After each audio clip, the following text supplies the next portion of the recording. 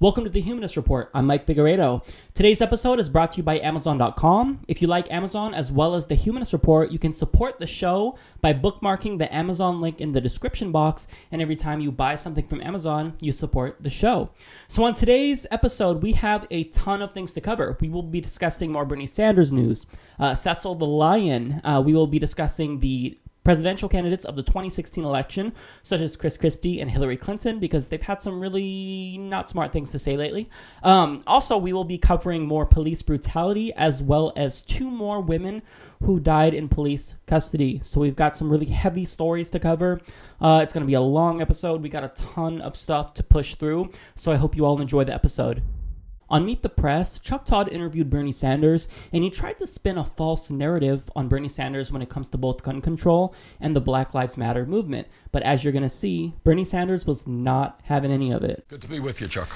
You're in Louisiana, so let me start with the tragic news there and get into the politics of it a little bit, which is having to do with the issue of gun control. A lot of Democrats, President Obama has expressed some remorse that he hasn't been able to make more progress on gun control. And you've continued to walk straddle a line here. You talk about your sort of pro-NRA votes in Vermont having to do with being about Vermont, not about the nation as a whole. Chuck, that's not what I said.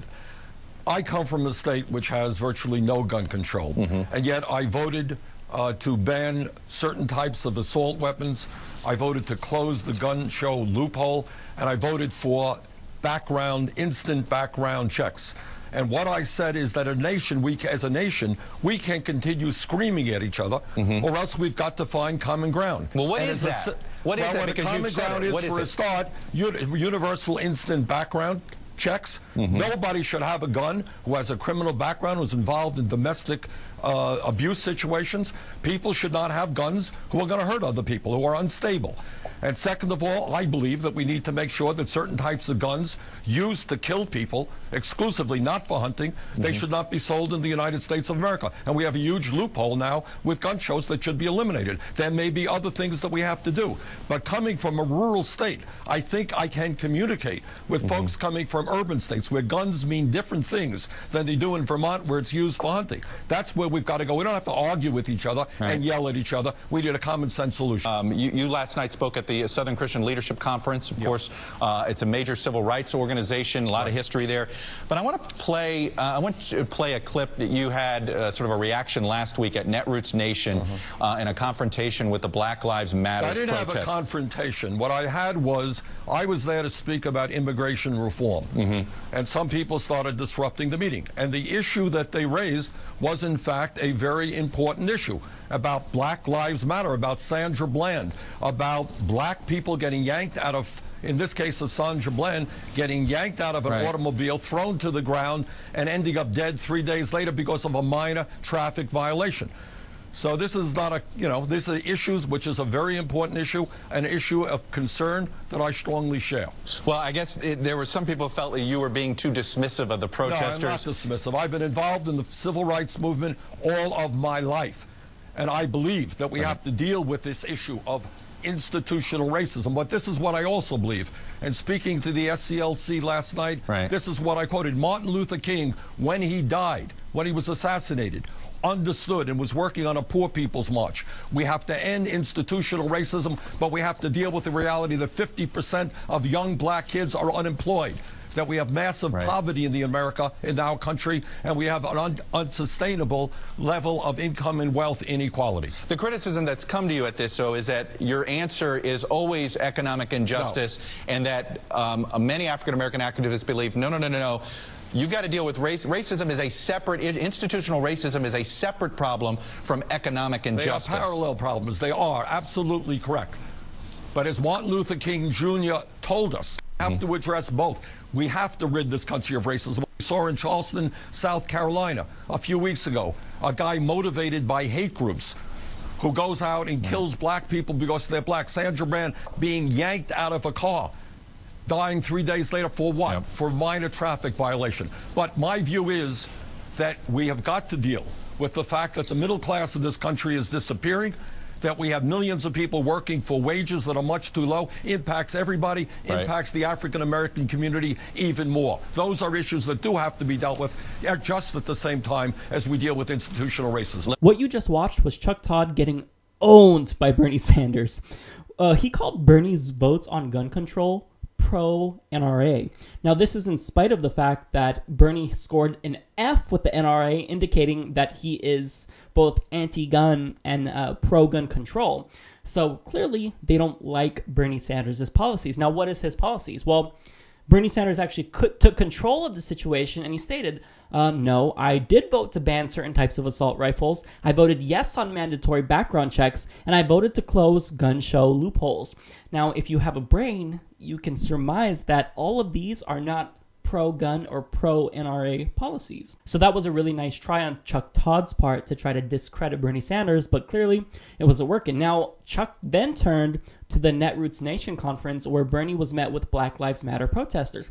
And what Chuck Todd tried to do was frame it as a confrontation, but Bernie stopped him by saying, no, I actually agree with what they are saying wholeheartedly. And then Todd then said that Bernie was being criticized for focusing on economic injustice, and that was true at the time, but Bernie has actually shifted gears to focus on both economic injustice and systemic racism. So again, Bernie Sanders had to correct Chuck Todd and say, actually, no, I've shifted focus. I think that the Black Lives Matter protesters made sense. I agree with them, and now I am trying to address their issues through policy. So that was a great takedown of a media hack that is Chuck Todd. So now, what is Chuck Todd's agenda? See, Todd thinks that Bernie is far left, and he really wants to discredit Bernie Sanders on issues such as gun control and institutional racism, so that way far left voters will think, well, maybe Bernie Sanders isn't so liberal on some issues, so Hillary must be to the left of him on these issues, therefore I should vote for Hillary Clinton. But I mean, why does Chuck care about this? I mean, does he have a horse in this race?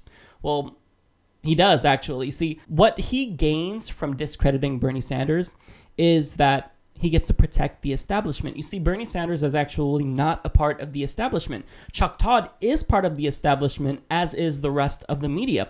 So now Bernie wants to get money out of politics, and this would directly impact the bottom line of Chuck Todd's bosses. Now, seeing that Todd likes his job and Todd wants to keep his job, what Todd wants to do is maintain that job by ensuring that his boss's profits keep rolling in. So he can do that by discrediting any candidate that is not part of the establishment. So when the Koch brothers give NBC $2 million to launch an attack ad against the Democrats, or vice versa, when the Democrats do it as well, so Chuck Todd and all these other mainstream media outlets benefit from that, and they get to keep their jobs. But guess what, Chuck Todd? Bernie Sanders was onto you, and he's not having it. So if you really want to try to get him off of the issues, you're going to have to try harder than that, because he's sticking to the topics, and he's not going to fall for any of that. A new CNN poll shows how Bernie Sanders stacks up against the GOP's major contenders for 2016, and if you're a Bernie Sanders supporter, then I think you're going to like it. So now, compared to Jeb Bush, Sanders is at 48%, but Bush is at 47%. Compared to Scott Walker, Sanders is at 48%, and Walker is at 42%. Now, compared to Donald Trump, Bernie Sanders is at 59%, and Donald Trump's at 38%. So that's a beating. Now, I want to note that when you control for registered voters, it is the case that Jeb Bush does beat Bernie Sanders by 1 percentage point. But again, he's a Bush. He has a lot of name recognition, whereas Bernie Sanders doesn't have that yet. Now, when we go to the methodology, the margin of error is less than 3 percentage points, and the sample size is 1,017 respondents, but 615 of the people polled were on landlines, and 402 people were on cell phones. So I would like to see how this would turn out if we threw more cell phones in the mix, because as you all know, I mean, the only people who really use landlines now are older generations. So if you throw in more cell phones, presumably you would get more responses from younger people. And as we all know, Bernie Sanders' message resonates very highly with younger people. So the poll does have general applicability, but I am interested to see how it would work out if you do kind of swap out some dynamics, if you put in more cell phones and whatnot, or even if you poll people more ways, such as on the internet. Now, what's the takeaway? The takeaway is that Bernie Sanders can win a national election. Now, look, I've already said this 100 times now. When you compare all of his policies, they're right in line with the American people. They have majority support for almost all of his policies. So actually for all of his policies. The only ones that don't have majority support is his stance on trade, but he has plurality support on those issues. So I also want to note that it is the case that his biggest challenge is going to be getting through the Democratic primary, because Hillary Clinton is still beating him and everyone else as well. But we already knew that. We're not surprised. He's slowly but surely moving up. Now, Kyle Kulinski from Secular Talk, by the way, if you're not subscribed to him, you've got to do it, because he's hands down the best when it comes to political commentary. But anyways, he states that, yeah, it is the case that Bernie Sanders, his biggest challenge is going to be getting through that Democratic primary. And he's 100% correct to state that. The thing that a lot of people don't realize is that Bernie Sanders' message also resonates with a lot of Republicans. So when you look at some of the issues, such as getting money out of politics, support for the minimum wage, although many of the GOP candidates don't support these policies, well, their constituents do. So it is the case that Bernie Sanders could win in a national election. Now, going back to the polls, look, he's really close when it comes to Jeb Bush. They're, in essence, tied when you take into account registered voters. But, I mean, look, he's 6 percentage points ahead of Scott Walker. He's in the double digits ahead of Donald Trump. So this is great news for Bernie Sanders supporters, and it just kind of goes to show that his campaign is not going to stop with the momentum. He is really making some waves in this election cycle. In an interview with Vox, Bernie Sanders recently spoke out about our corrupt campaign finance system. Now, here's a brief clip of that. Candidates are increasingly dependent on the very, very wealthy. And I'm proud, by the way, that the vast majority of our money comes from working people. But if I'm a normal politician who needs to raise $20, $50 million, where am I going to go? I'm going to sit down with the wealthy. I'm going to go to the country club. I'm going to do my fundraisers at fancy resorts. And I get to know those people. But that's the whole point of this corrupt campaign finance system. If you're going to contribute $1 million to my super PAC, well, maybe you're a hell of a nice guy and you like to participate, or maybe you want something. I think you want something. And you and I are going to become really good buddies so I can do your bidding. In other words, the millionaire class and the billionaire class increasingly own the political process, and they own the politicians who go to them for money. And I worry very much, and I say this from the bottom of my heart, that we are moving very, very quickly from a democratic society, one person, one vote, to an oligarchic form of society where billionaires will be determining who the elected officials of this country are. I'm going to do everything I can to stop that. When you say you want to see elections be publicly funded, do you want to cut the ability to privately fund them? The first thing that I want to do is overturn the Citizens United Supreme Court decision, which is a total disaster. Free speech does not equal the ability of people to buy elections. And what I have said is, if elected President of the United States, any Supreme Court nominee I make will make it very clear that he or she is going to vote to overturn Citizens United. Second of all, I think what you want to do is at least make sure that candidates who are running will have as much money as their opponents who may have unlimited sums of money. Thirdly, I think there are various ways that you can approach the issue. One way, which I find intriguing, is that you either give a tax credit or basically provide $100 for every citizen in the United States of America. And you say to that person, here's your $100. You can make a contribution. You're going to get a $100 tax credit if you spend that $100 on any candidate you want. I think that would democratize very significantly the political process in America and take us a long way away from these super PACs controlled by billionaires who are now buying elections. So Bernie Sanders says, quote, "We are moving from a democratic society, one person, one vote, to an oligarchic society where elected officials are controlled by billionaires." Now, I think it's already the case that we're already ruled by billionaires. And our system is, at this point, in effect, a competitive oligarchy, because if you look at political science studies, such as one from 2014 from Dr. Gillens and Dr. Page, they find that our politicians don't represent us at all, and they actually represent special interest groups such as the NRA, such as billionaires, such as corporations. So really, when it comes to our influence, there's no effect at all, but the effect of influence from corporations, that's statistically significant. Now, this is incredibly problematic. Other studies are actually starting to show this as well. So now, if we were represented by politicians in Congress, then Why is it the case that so many overwhelmingly popular policies can't get passed? Now, I'll give you some examples. Over 90% of Americans want money out of politics. Over 90% of Americans want universal background checks for guns. 63% of Americans believe in climate change, yet an entire party has been bought off by the fossil fuel industry and will not even admit that anthropogenic climate change is a reality. 95% want limits on coal-fired power plants. 63% of Americans want free community college. 60% of Americans support raising the minimum wage and want paid sick leave. Over 60% of Americans want paid maternity and paternity leave.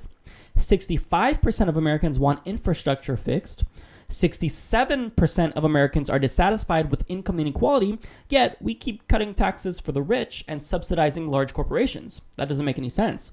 Now, 65% want to expand Social Security, and 70% don't want cuts. But what are Republicans talking about right now? Well, we're going to need to reform Social Security. We're going to have to privatize it or do something because, it's running out. But that's not true. Currently, Social Security is solvent until 2033, and as of 2016, Social Security will be solvent until 2034, and so on and so forth. So this is a false narrative that the politicians just want to dip into that cookie jar so that way they can give more subsidies to their buddies. So now getting back to these statistics, 46% of Americans, and that's a plurality, they think that free trade deals are harmful, yet they ran these types of deals such as the Trans-Pacific Partnership through anyway. Now, 54% of Americans support marriage equality, and Congress couldn't get it together to legalize it. They had to wait for the Supreme Court to do it. And that's just preposterous.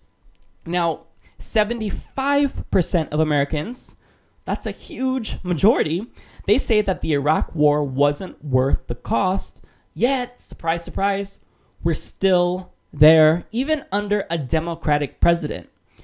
51% of Americans support a single-payer healthcare system, yet Republicans voted over 50 times to repeal Obamacare, which was their policy before. It was it was created by the Heritage Foundation, and even Newt Gingrich endorsed it before. So when you go through all these policies, when you look at the statistics and what the American people want, it's very, very clear that we are not being represented. We can't get even the issues where 90% of us agree. 90% of us want universal background checks. That's, believe it or not, actually it's 93%. And we can't even agree on apple pie that much. Okay, let me elaborate. So 91% of Americans approve of apple pie. 93% of them approve of universal background checks for guns. But we can't get that. See, if more Americans are in support of something than apple pie, there's something fundamentally wrong with the system if we can't get it. So Bernie Sanders is 100% right. We have to do something. So now what we need is Supreme Court justices that will overturn precedent, not just from Citizens United, but also from McCutcheon and Bucky v. Vallejo. Now the best option is a constitutional amendment which will mandate publicly funded elections. Now the best way to do that is to go through Wolfpack. Their idea was inspired by Lawrence Lessig and is ran by Cenk Uygur of the Young Turks. And their goal is to go through the states to get a constitutional amendment to get money out of politics. Now, what they can do is if 3/4 of the states call for an Article 5 convention, you can actually circumvent Congress and codify a constitutional amendment that will be added to our Constitution. So that's really the only hope that I have at this point of getting money out of politics. But, again, at the end of the day, getting back to Bernie Sanders, he's 100% right, just like he is on pretty much every other issue. When asked about her position on the Keystone XL pipeline, Hillary Clinton, well, she pulled a Hillary, and she dodged that question like the Matrix. Yes, yeah, right there. Yeah. As president, would you sign a bill, yes or no, please, in favor of allowing the Keystone XL pipeline? Well, as you know, I was the Secretary of State who started that process. I was the one who put into place the investigation. I have now passed it off as obvious, because I'm no longer there, to Secretary Kerry. This is President Obama's decision, and I am not going to second guess him because I was in a position to set this in motion, and I do not think that would be the right thing to do. So I want to wait and see what he and Secretary Kerry decide. If it's undecided when I become president, I will answer your question. So I think that the reaction by some of her audience members kind of sums that up. They're like, oh, Hillary, come on, just answer the question. Come on, these are liberal people. They're going to be against Keystone. Just answer. But I mean, I don't know what they expected, because if you expect Hillary to answer questions and be frank with people, well then you're at the wrong rally. Bernie Sanders' rally is next week. Go to that one. So now the guy who asked her the question, he asked for a yes or no answer, as if a politician would give a yes or no answer. And so I just found that hashtag hilarious. Oh, that was bad. Mike, don't do that. Don't do that. Let's try to get that going. Tweet me with hilarious scenarios, and I'll retweet them. Now, anyways, think about what she's basically saying when it comes to Keystone. Look, you want to know what my position is on this fundamental issue? Well, guess what? I'm not going to tell you. You want to know? Elect me. Okay. You think that this issue that's really important, that's politically divisive, you think that we're going to wait to get your answer until you're elected? That doesn't work. It doesn't work that way. What happens is you tell us the policies that you're going to put in place, and then we vote for you based on that. This is what Hillary Clinton always does. She did the same thing with the TPP, where she wouldn't give a straight answer. And finally, when she actually did, quote, condemn the TPP, it wasn't unequivocal, and she was really vanilla on it. She was saying, oh, I think we could probably just get a better deal. Well, Hillary, we know what your position is on the TPP, because during your tenure as Secretary of State, you were a champion for it. So don't give me that BS. And she's doing the same thing with the Keystone XL pipeline. Of course she's going to be in favor of it. Of course she's going to approve it. She's a centrist and center-right on many, many issues. So now what her actual answer was, she said, quote, if it's still undecided when I become president, then I'll answer your question. So what's the bottom line? Look, if you think that climate change is an issue, well then you should unequivocally condemn the Keystone XL pipeline, because this is really just black and white. Huffington Post explains, through 2050, Keystone XL enabled production of tar sands oil would produce as much as 5.3 billion metric tons of carbon dioxide equivalent. Carbon Tracker's projection is within the range of the State Department's estimate of annual emissions, a maximum of 168 million metric tons, but it totals them over 35 years to demonstrate the pipeline's cumulative and long-term impact. It would be the equivalent of building an additional 46 coal-fired power plants, or roughly the average amount of CO2 that the U.S. emits overall each year. So clearly, it's going to exacerbate climate change. This is 100% evident. Now, what's frustrating is that this is supposed to be the, quote, liberal candidate. We have an entire party, the Republican Party, who just outright denies the existence of anthropogenic climate change. That is, that they don't think it's man-made. And our only hope at this point is the Democratic Party. But I mean, look, even they aren't really championing climate change. None of them, besides Bernie Sanders, has actual specific policies that they're going to implement to combat climate change. The Democratic Party only wants to stop climate change insofar as it doesn't interfere with the business ambitions of their corporate donors. Now, furthermore, the right has framed this as a jobs issue. Now, what's been found out is that only 35 permanent jobs will be created in the end due to the Keystone XL pipeline. But even if it was the case that thousands of permanent jobs would be created through this, well, that still doesn't make it right. Because guess what? Here's one thing that's more important than jobs: the environment. Because if our planet becomes inhabitable, then guess what? Nobody's going to have a job. Where do you expect to work? On Mars? It's not going to happen. We have one habitable planet that we know about, and that's it.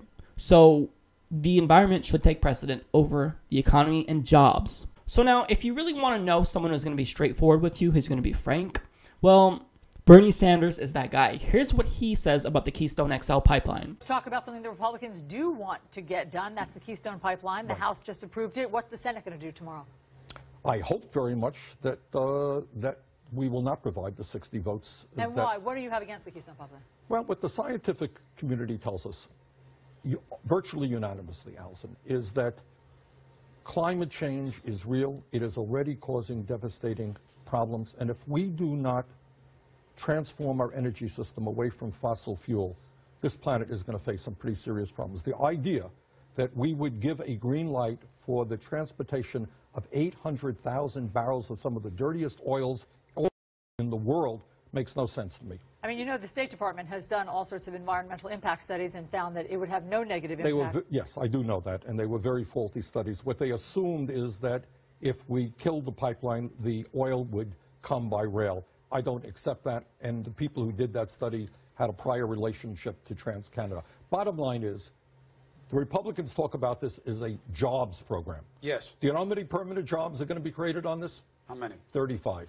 Why? Why do you make it so? Because you're defining it very narrowly. It's not just about in the making of the pipeline. It's what this oil will provide as commerce, how it changes our dependence on foreign oil. I mean, there's a lot going on. There is. But the Republicans refer to this often as a jobs program. There are 35 permanent jobs. If you want a jobs program, it might be a good idea to rebuild our crumbling infrastructure, our roads, our bridges, and our rail system, and start creating millions of jobs, not 35 jobs.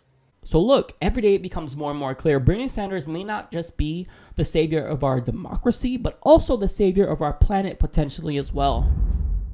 Bill Maher recently wrote a blog about money in politics, and this is what he had to say. A recent New York Times poll shows that almost everybody hates Citizens United, that 46% want to completely rebuild our campaign finance system, and another 39% want to fundamentally change it. How come there's no apparent clamoring for complete public financing of campaigns? Isn't it the only thing we can do at this point? We've tried nibbling around the edges. It's only made things worse.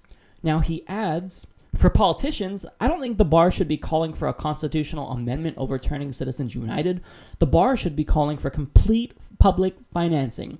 Citizens United is misunderstood. The root of the evil was there before it existed, and some other nonsense could easily replace it. Now, he's 100% right.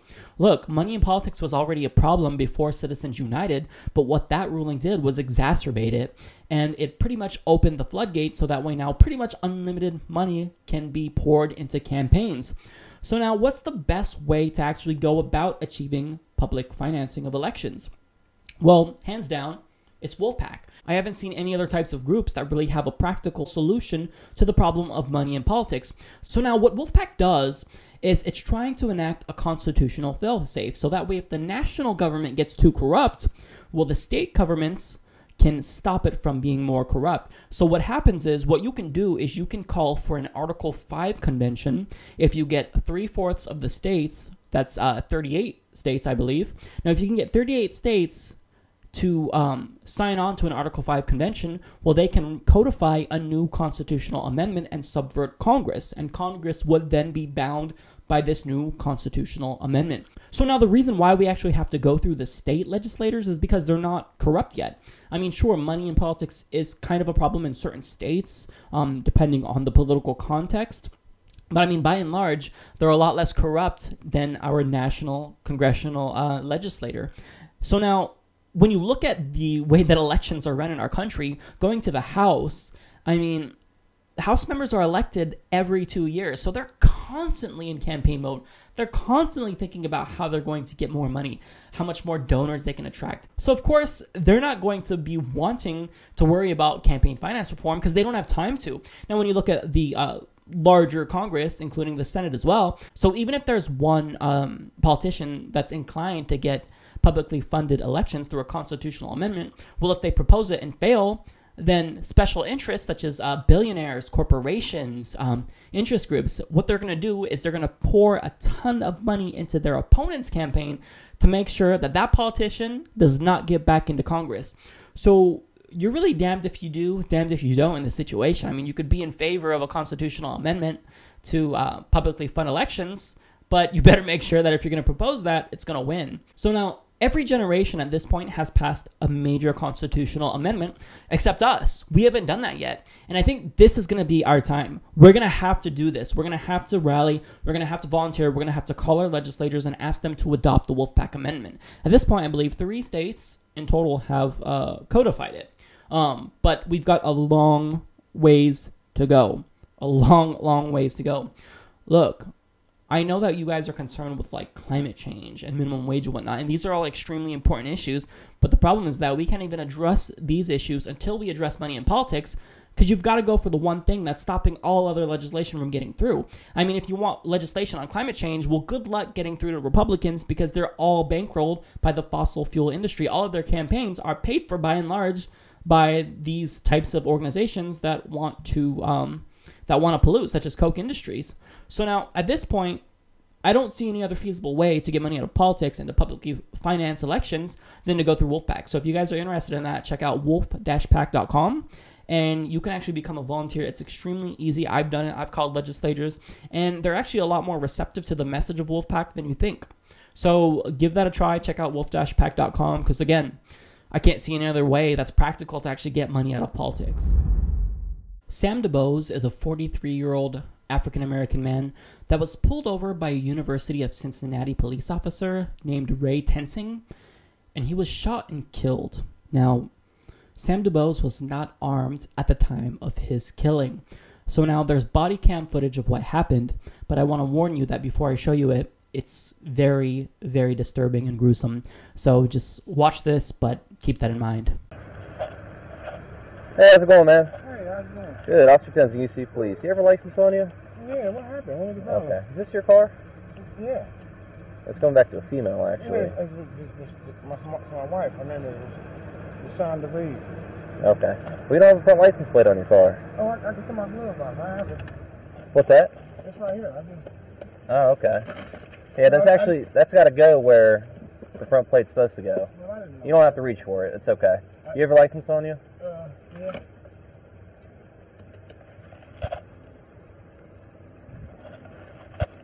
What's that bottle on the floor there? Oh, it's a bottle. Bottle of what? You can smell it. Okay. Do you have your license on you? Yeah.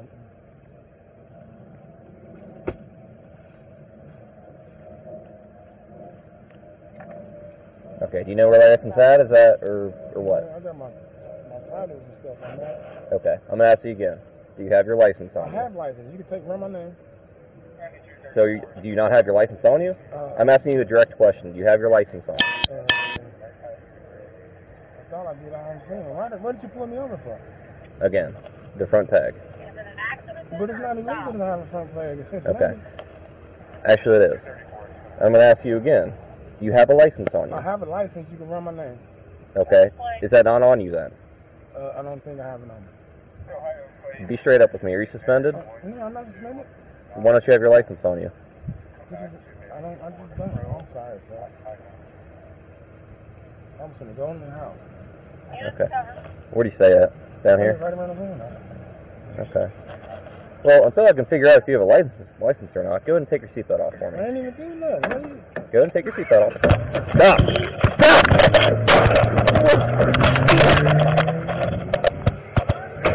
I'm good.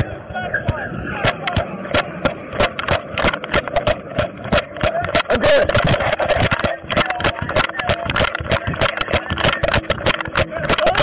No, just driving there. Don't get over. I don't know about it.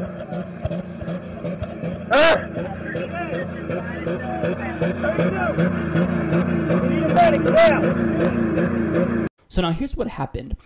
Sam started to drive away, and the officer alleges that he was being dragged. So now the officer after this was quoted saying, "I almost got ran over by the car, but I timed it. It took 1.71 seconds from the time that Sam started his vehicle to the time that he was shot in the head." So I don't think you can get ran over that quick. And furthermore, we have the footage. We have the dash cam footage to show that you weren't about to get ran over. So now after that, you saw him running after the car after it kind of took off, and he still had his gun drawn. But dude, did you not see that you just shot him in the head? Why is your gun still drawn? He wasn't armed. He didn't have a gun. He just started his car. To avoid what could have potentially turned into a high-speed chase, this officer took the liberty to just shoot him in the head. Not even give him a chance. Just shoot him right in the head. How does this happen in a democracy? How does this happen in the free world? I don't get it. Afterwards, the police officer was fired, and he actually is being indicted on murder charges. So now Joseph Dieters, the prosecuting attorney, says Mr. DuBose did not act aggressively or pose a threat to police officer Ray Tensing, and that Officer Tensing had lied about being dragged by Mr. DuBose's car. A grand jury, Mr. Dieters announced, indicted the officer on a murder charge, punishable by life in prison, and a voluntary manslaughter charge. Now Dieters was quoted saying, "It was a senseless, asinine shooting. This doesn't happen in the United States, okay? This might happen in Afghanistan. People don't get shot for a traffic stop. So now, seeing that he was a police officer for the University of Cincinnati, it appears as though the university is going to take charges to prevent this from happening. Now, they were quoted saying that they are going to take necessary steps to address any training, staffing, and hiring policy issues that may be indicated by this tragic event. So now, what's the takeaway from this? Well, I mean, look, the good news is that it looks like there may actually be justice for Sam DuBose. But the bad news is that it happened in the first place. So now, the saddest part, which is the most devastating fact, I think, is that this was presumably a really happy time for Sam. Because the day before he was shot and murdered by a police officer, he got engaged. I don't know what to say. I don't know what to say about that. If you think somebody's breaking the law, pull them over, arrest them, don't shoot them in the head.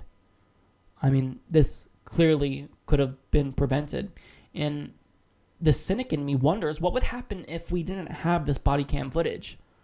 Would the cop get away with it? Would he even be indicted? I mean, we saw a video where Eric Garner was choked out. He was just choked out, and the officer wasn't even indicted. So, I mean, what would have happened? Would there be any justice for Sam if it wasn't for this body cam? I don't know, but for once, it seems like the necessary precautions and the necessary legal route is being taken. But again, what's sad is just that it happened in the first place. We still don't have an answer as to what happened to Sandra Bland, who, if you don't know, was a 28-year-old African-American woman who was assaulted by a cop, arrested for a minor traffic violation, and then later died a couple days later in her jail cell. Now, since this case, there's now been 2 more cases wherein African-American women have died in police custody. Now, I'm going to go over both of those cases' details with you. So, the first one, it was a woman named Rakina Jones, who was a 37-year-old Cleveland woman and mother of 1. She died in police custody 2 days after being arrested. So now, she was arrested originally due to a domestic dispute, and her sister, Renee Ashford Jones, she said this: "She was perfectly fine. She didn't complain of nothing. Nothing saying she was hurting or anything. She was fine. I just seen her. Then the next day, they called and said she was dead in jail. They checked on her, but they won't tell us nothing." Now, at the time she was arrested, she did inform police officers that she does have several medical conditions, all of which require medication. But her sister contends that she was given all of the medication as directed. So one of the guards stated that she looked lethargic in one of the days that she was in jail, and she was then transported to a hospital to receive medical treatment, and then back to jail because her vital signs were normal. Now, when the guards checked on her later that night, she was unresponsive, and Raw Story explains, "The Cuyahoga County Medical Examiner's Office performed an autopsy on Jones on Monday with spokesman Chris Harris stating there were no suspicious injuries to Jones's body and that further studies were needed to determine a cause of death." So really, it's an open question as to what happened to her. We have no idea. Now, moving on to the second case, the woman was named Raynette Turner. She was a 42-year-old New York woman and mother of 8. And she also died in police custody. Now, she was originally arrested for shoplifting, and she told police that she was not feeling well, so they took her to the hospital also to receive medical treatment, and she was treated for high blood pressure. And once they transported her back to her jail cell, she was later found dead in her cell. Now, her husband didn't find out until her scheduled arraignment, so he was kind of out of the loop for a few hours. Now, he says, quote, "No one said anything to me about my wife was downstairs dead. They just let me sit in the courtroom all day long, waiting for her to come and be seen by the judge.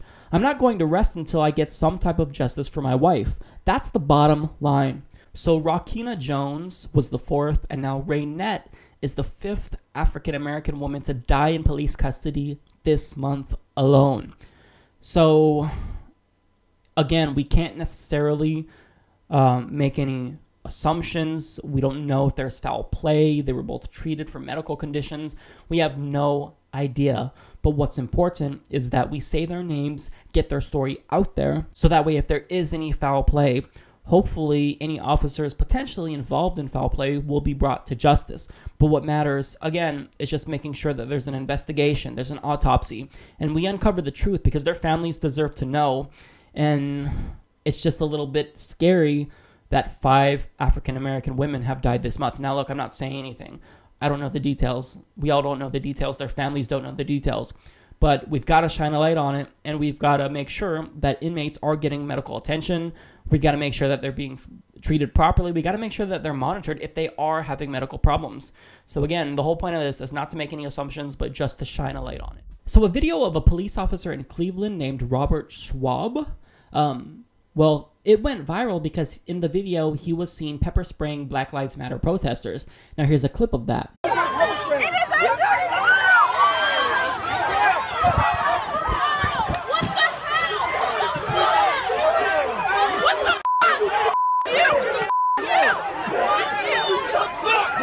Starbucks, what are you doing?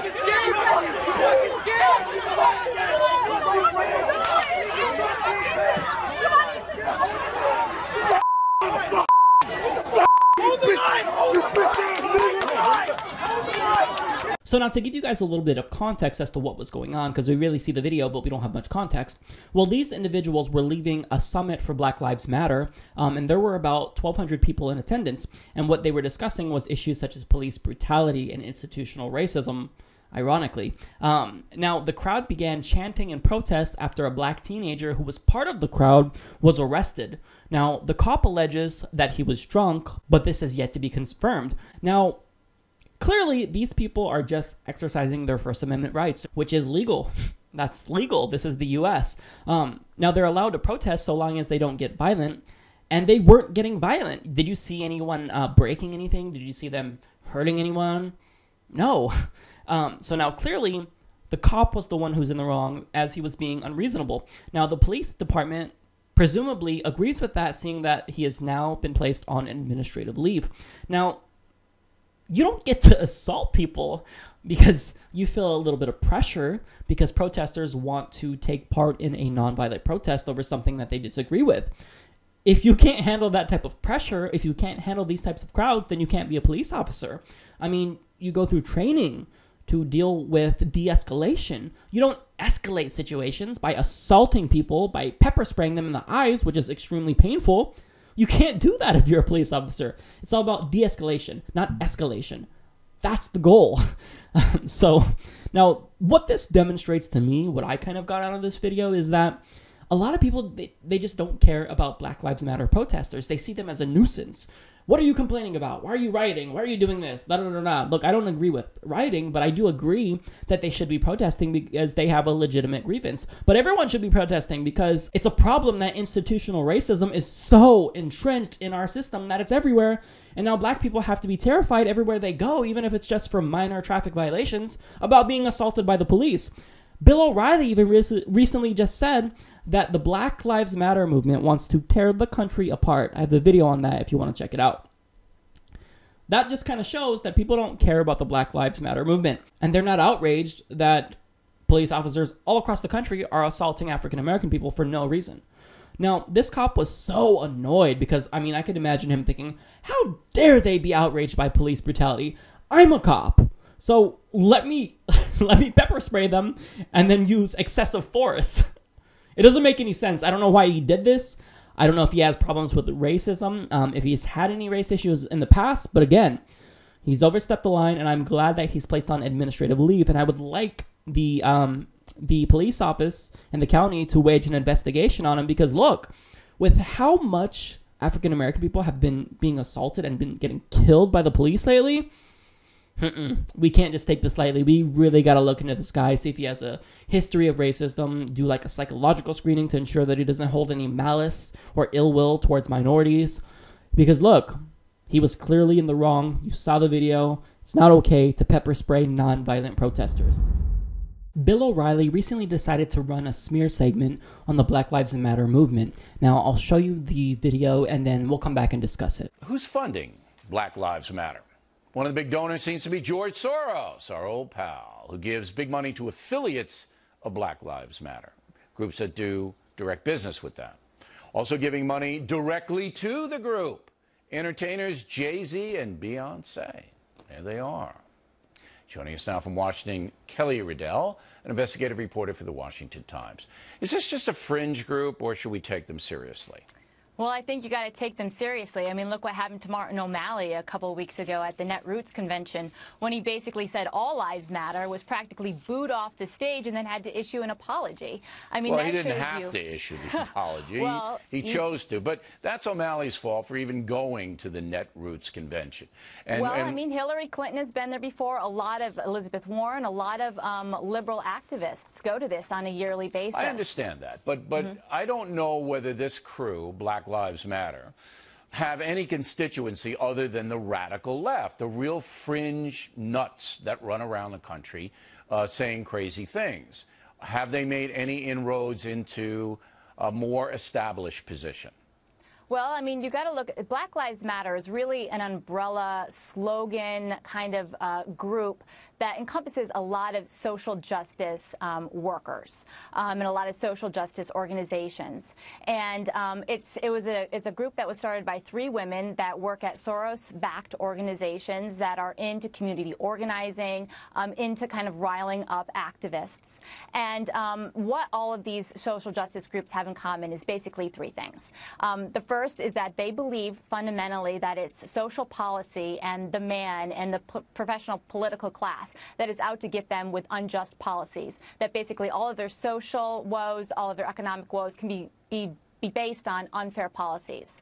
Second is that they're very well organized. You have a bunch of different separate organizations that basically, there's think tanks that put out the narrative. The narrative is followed by all of these organizations. They have Twitter, they have Facebook, where they create an echo chamber, echoing each other. They've got professional protesters that go to places like Ferguson, Baltimore, Charleston, South Carolina, to basically rile up whatever the local vibe is there. And then lastly, they are all of these organizations from a certain standpoint are funded by George Soros's Open Society Foundation. We're talking about hundreds of thousands of dollars a year. I found that within 1 year, George Soros dedicated $33 million to these types of organizations. So they're really well funded. So $33 million for Soros to agitators who are organized to disrupt, and then the National Convention for the Republicans in Cleveland seems to be a target. But what about Jay-Z and Beyonce? I mean, here are 2 extremely famous individuals. Do you think they know that giving money to an anarchistic group like this that wants to tear down the country and, you know, is talking about genocide and really, really extreme things, do you think they have any idea what they're doing? I do, actually. One of the activists that said that Jay-Z and Beyonce were giving tens of thousands of dollars to the movement, her name is Dream Hampton, and she was a co-writer on Jay-Z's memoir, and she's part of this Malcolm X grassroots organization that is very extreme, and so she's part of their inner circle and was the activist that basically first reported that they were giving money because Jay-Z and Beyonce were getting a lot of flack from these groups for not. I mean, Jay-Z raps about it in his lyrics, and they wear, you know, the memorabilia or the Black Lives Matter T-shirts, but they weren't giving any money, and well, so they kind of got. We've invited Jay-Z and Beyonce, if they have a statement they'd like to make or come in and explain why they're doing what they're doing. We're ready to receive them. So now the first thing that stood out to me was how he exposed individuals such as George Soros and Jay-Z and Beyonce for donating to the Black Lives Matter cause. That's not controversial. They're donating to a good cause, so you're not exposing them. And I love how he then was kind enough to invite Jay-Z and Beyonce on the show so they can explain themselves. Oh, Bill O'Reilly, are you not merciful? How ridiculous is this? Now, moving on, he said that he doesn't know if they have a real constituency other than the radical left, which he calls the real fringe nuts that run around the country. Now, he's saying, think about how I'm laughing because it's so ridiculous. What he's basically saying is that the people who are mad at state-sanctioned murder of a marginalized group, well, they're the ones that are nuts. Again, it gets worse. Kelly Riddell says that they go to places to rile up communities. No, they're already riled up. The fact that people get upset when police officers kill unarmed black people, they think that it's weird that people are upset about that. It blows their minds. They can't comprehend it. They think, why are they mad? They're just black people. We don't care about them, so why does anybody else? I mean, I'm not saying that that's what they're saying, but it really sounds like it. Now, again, I'm extrapolating, but it's what they're saying is problematic. Now, moving on, Bill O'Reilly referred to them as, quote, agitators. So what he's saying is, don't get mad at police brutality. Don't get mad at the police who kill unarmed black people. Get mad at the people who are mad at people dying. Get mad at the people who are trying to stop state-sanctioned murder. How crazy is that? He's, in effect, blaming the victims. Now, he called them anarchistic and said that they want to, quote, tear down the country. So now let's actually look at the demands of the Black Lives Matter movement. This is from blacklivesmatter.com. So their demands are to seek justice for the family of Michael Brown, to develop a network of organizations and advocates to form a national policy specifically aimed at redressing the systemic patterns of anti-black law enforcement violence in the U.S. They want the federal government to stop supplying military weaponry to police departments and wants the police to be demilitarized. Now they want the Attorney General to release the names of officers who have killed black people so they can be brought to justice. They want to reallocate funds from law enforcement offices, some funds by the way, to combat poverty in predominantly black neighborhoods. I don't see what's extreme about that. These are all perfectly reasonable demands. So they're not about tearing the country down. They're about building the country up so that way it's more equitable. And so that way marginalized groups such as African Americans don't have to worry about being shot or assaulted by the police for routine traffic stops. Here's what's problematic about Bill O'Reilly. He thinks that these demands aren't reasonable. He thinks that they're the extremists. Well, here's what I think is extreme, Bill O'Reilly. I find it extreme that black people have to be scared for their lives if they're pulled over for speeding. I find it extreme that cops can be filmed choking and killing Eric Garner and not even be indicted. I find it extreme that police pulled up to a 12-year-old with a toy gun and shot him within seconds. I find it extreme that African Americans only make up 13% of this country, yet account for 31% of all people killed by the police. I find it extreme that in 2014, 238 African Americans were killed by the police. That's less than the amount of African Americans who died in 9/11. So if you're not outraged by this, if you're not outraged by these facts, then you're the one who's the extremist, Bill. These aren't isolated instances. These are common occurrences. We have a real systemic issue. The country is plagued by institutional racism, by state-sanctioned violence. These are all very, very big problems.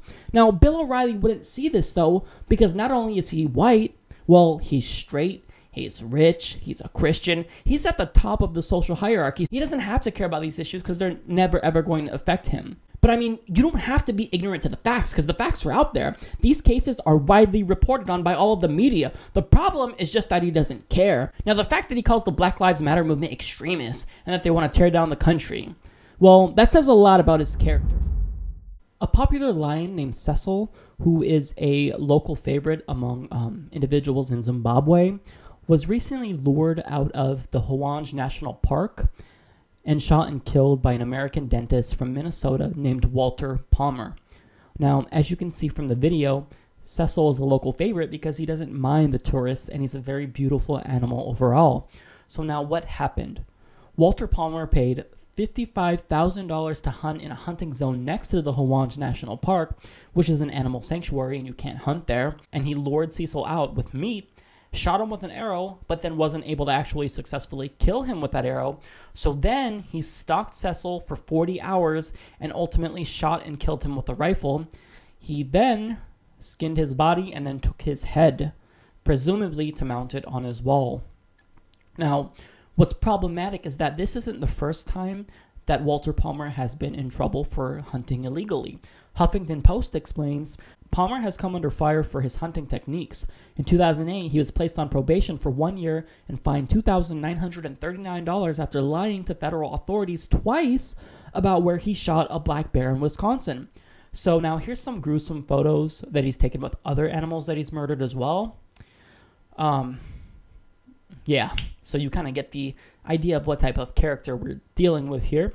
So now Cecil's death has sparked international outrage. The Yelp page for his dentist office has been flooded with negative reviews, and he's actually since closed his business altogether. Now, he did release a statement about all of this. He says, "To my knowledge, everything about this trip was legal and properly handled and conducted. I relied on the expertise of my local professional guides to ensure a legal hunt. I deeply regret that my pursuit on an activity I love and practice responsibly and legally resulted in the taking of this lion." Right. I don't believe him. I don't believe him. Because this is the way that it probably went down. Now, I'm just speculating, but I'm sure he saw Cecil in the Huanj National Park, and he was thinking, I want that one. So he knew that it was illegal to kill Cecil because he was living in the sanctuary. So what he did was he lured him out with meat to get him to come out. And then once he got out, then he probably thought, oh, look, now it's perfectly legal. He's not in the sanctuary. I can kill him now. That's how it probably went down, given the fact that he's been in trouble before. So look, I don't believe you. Now, full disclosure, I don't think that hunting is inherently evil. I mean, indigenous hunting, among other animals, is just a part of life. And I mean, if humans are going to hunt and eat the animals that they kill, well, then I think that's probably more humane than the way that we eat animals that are mass produced in factory farms, where they're kind of squashed together in these small pens and where they're lifted up by machines by their legs and their throats are slit. I think that just hunting them and humanely killing them is more humane. So I'm not just outright against hunting when it comes to that. Now, if you are a sport hunter, there's no excuse for you. I think that's just a deplorable act. I mean, if you think that you're just in hanging animals' heads on your wall, well, then there's a name for individuals with that type of behavior. They're called serial killers because that's wrong, and that's what you are.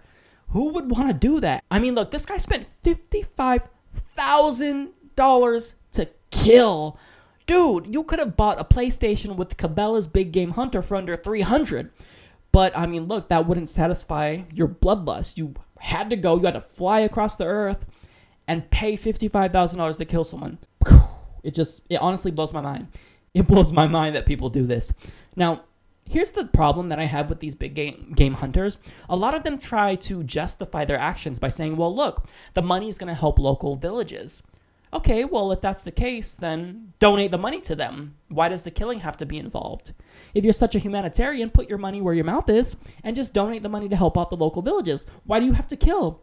It's because you want to kill. You like killing. You don't care about life. You're anthropocentric. All you care about is yourself. Here's the bottom line. This guy didn't kill Cecil to help the local community or feed a village. He wanted to hang Cecil's head on his wall. Now, Walter Palmer has since gotten death threats and has been met with harsh international criticism with from people all over the world. Now, I want to encourage people not to send him any messages. Don't give him death threats. Two wrongs don't make a right. So here's what you can do. You can direct your anger in a manner that's more constructive. So what I'm going to do is put a link in the description box to a whitehouse.gov petition. And what this petition does is it urges Secretary of State John Kerry and Attorney General Loretta Lynch to extradite him to Zimbabwe so that way he can face justice for his actions in Zimbabwe, which is the country that he committed the crimes in. So he does need to be prosecuted. I'm in agreement with those people, because if he's not prosecuted, then this isn't going to deter other people from doing this type of heinous act. Sport hunting is wrong. Killing is wrong.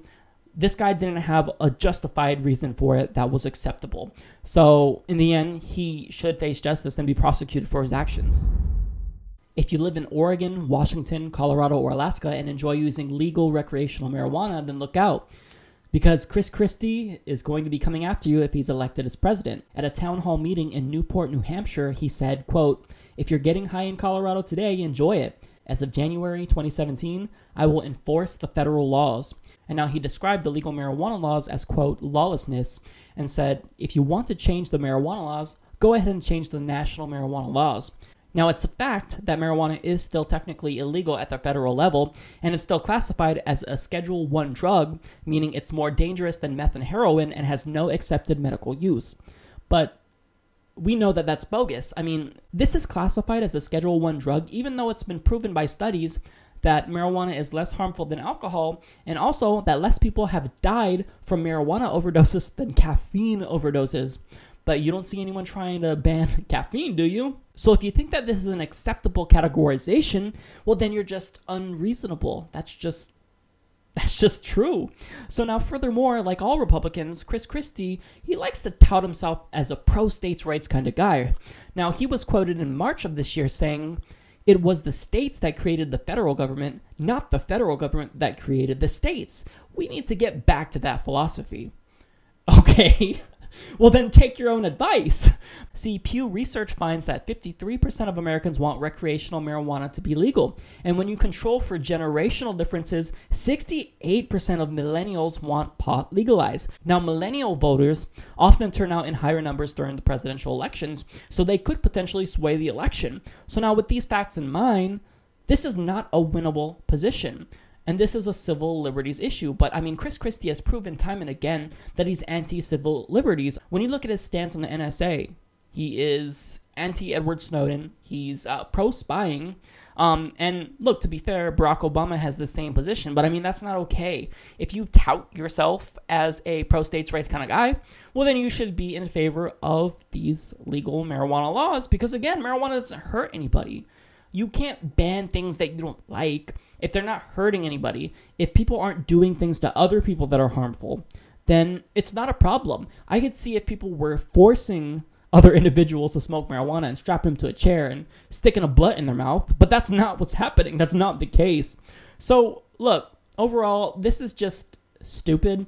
And so much for being a principled states' rights kind of guy, right, Christie? Because, I mean, if you're pro-states' rights, then be consistent.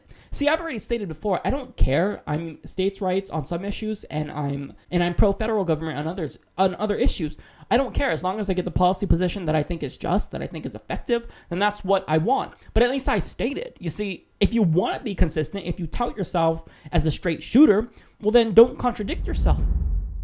Planned Parenthood is currently under attack by a group who has purported to reveal a bunch of sting videos who supposedly reveal a scandal, but there's not really a scandal, so I'll go ahead and show you a clip from one of those. Back up a little bit. PPFA, our parent body, is on board with tissue donation, but we have to ask for a waiver to do it, and we have to lay out for them what our program is going to be like. And the mechanics of it was that Heather, a Novogenics person, would come to the site, and our staff would sign the patients up and get consent, and then Heather would look at the tissue and take what she required. So it was logistically very easy for us. We didn't have to do anything. So it was compensation for this. We didn't have to do anything. So it was compensation for this, and there was a discussion as I was leaving. They had been paying by the case, and there was some discussion about doing it in a different way, or I don't know what you're used to doing, how are you used to doing compensation. The patients don't get anything, of course. But. Okay, so I'd like, what would you expect for intact tissue? What sort of compensation? What sort of? Well, why don't you start by telling me what you're used to paying? Okay, I don't think so. I would like to know what would make you happy. What would work for you? Well, you know, in negotiations, the person who throws out the figure first is at a loss, right? So. No, I don't look at it that way. I know you want to play that game. I get it, but no, I want low ball because I'm used to low things from. You know what? If you low ball, I'll act pleasantly surprised, and you'll know it's a low ball. Okay. What I want to know is what would work for you. Don't low ball it. Okay. Tell me what you really. $75 a specimen. Oh, that's way too low. And that's really way too low. I want to keep you happy. I've been at places that did 50 too. But see, we're not in it for the money. Well, why don't you start by telling me what you're used to paying? Oh, no, I want lowball $75 a specimen, and we don't want to be in the position of being accused of selling tissue and stuff like that. On the other hand, there are costs associated with the use of our space and all that kind of stuff. So what were you thinking about? Right. So now when you look at that, you can see it's very clear that they're framing it very deceptively. They're editing it in a way that tries to take the individuals in the video out of context, and they're really trying to make it seem like Planned Parenthood is harvesting organs and selling tissue to profit off of it, but that's not really the case. What these alleged scandals are covering is fetuses being donated for scientific research. You can't just throw human tissue or a fetus in your trunk. It actually has to be transported by professionals in a manner that's safe, in a manner that can maintain it. So there are costs associated with that. Now, there's no scandal. But nonetheless, conservatives are going to use this as ammunition to defund Planned Parenthood. Now, The Hill explains Senate Majority Leader Mitch McConnell is fast-tracking a bill to cut off federal funding for Planned Parenthood after senators huddled in his office Tuesday to work out the details of a bill. The Republican leader told reporters earlier Tuesday that Senator Joni Ernst of Iowa would be leading a working group of senators, which also included Senator Rand Paul, to come up with a new bill. Now, here's why this is problematic. Here's why we don't want to defund Planned Parenthood. Well, they're not just this abortion factory like conservatives like to make it out to be. Here are some of the other services that they provide. They provide HIV counseling, treatment for STDs and STIs, cancer screening. In 2013, they did 400,000 Pap tests and 500,000 breast exams. They also offer birth control, which is extremely important if you want to prevent abortion, and they prevented 6 million unintended pregnancies. Now, these are beneficial mostly to socioeconomically disadvantaged women, so the poorest of the poor. Now, abortion only represents 3% of their total services, and only about 10% of their clients have actually received an abortion from Planned Parenthood. Now, here's a chart that illustrates just how little abortion makes up of their total services. Now, the kicker is that there aren't any federal laws that allow for the funding of abortions.